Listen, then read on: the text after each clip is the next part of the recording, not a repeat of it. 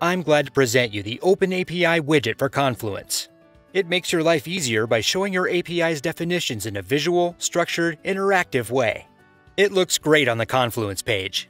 Reliability of the widget is guaranteed by the very mature and robust open-source Swagger UI library.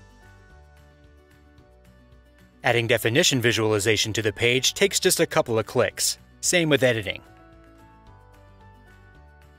API definition can be stored locally in Confluence. Just copy-paste the data to the text area.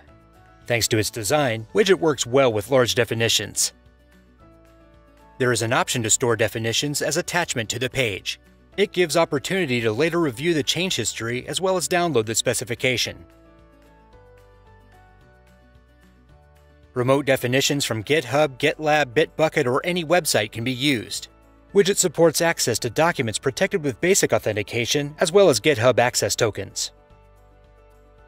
Multiple display options, such as initial state of the visualization or list of supported methods and try it out functionality, can be configured.